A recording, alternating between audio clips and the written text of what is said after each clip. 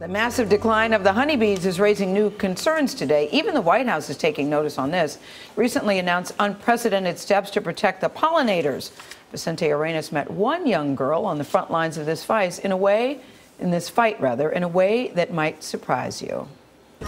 There you go. Don't let this 10-year-old vendor fool you. Just a little bit, right? Yes. Okay. Mikaila Ulmer hopes to build the lemonade empire. I'm the founder and CEO of Be Sweet Lemonade. That's a pretty big deal. It is. It all started when Mikaila was stung by bees when she was just 4 years old, twice in a week. After that, I would freak out about the bees, like overreact. And then my parents wanted me to do some research so I would be less afraid.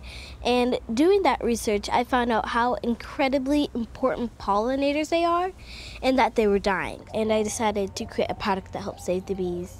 And then this is a cookbook. She dug up an old lemonade recipe from her great-grandma's cookbook and added honey, her way of calling attention to the plight of honeybees. Beekeepers have reported losing 42% of their colonies in the past year, the second highest annual loss on record.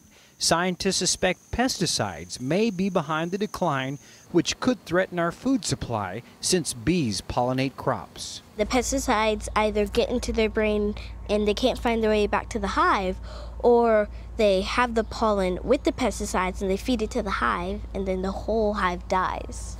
Mikaila and her family started brewing bee sweet for local events, then bottling it for a pizza shop. Within a few years, they had a company on their hands. We donate a portion of the profits we make to organizations that help the bees. Some kids your age wouldn't want to give any of their money away, but you're giving a chunk of it.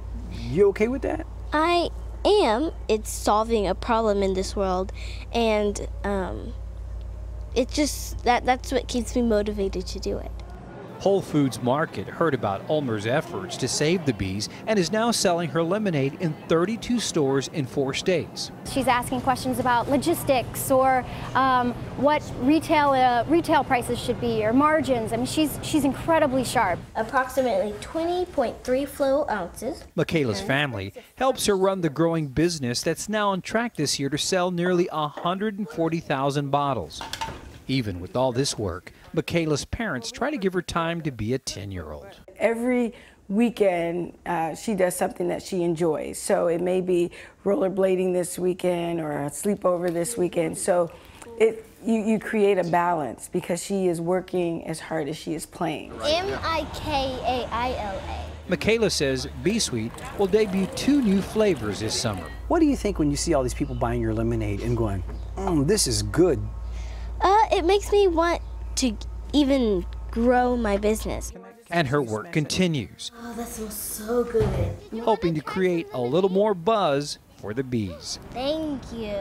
For CBS This Morning, Vicente Arenas, Austin, Texas. Incredibly sharp is not the word for it. No, this is the most amazing person we've had this week. Midway through the story, Charlie, you go, how old is she again? She's 10 going on 25. You go, Mikaila Ulmer. Oh, boy. Didn't you love how she said, I'm the founder and the CEO? I would like to see Mikaila Ulmer for the hour. Yes. Oh, I like her. Grow the business? My goodness. And I want to taste the lemonade. I want some. Good for Whole Foods. Congratulations. And her parents, too, said do the research, and it ended to that. Supporting her well.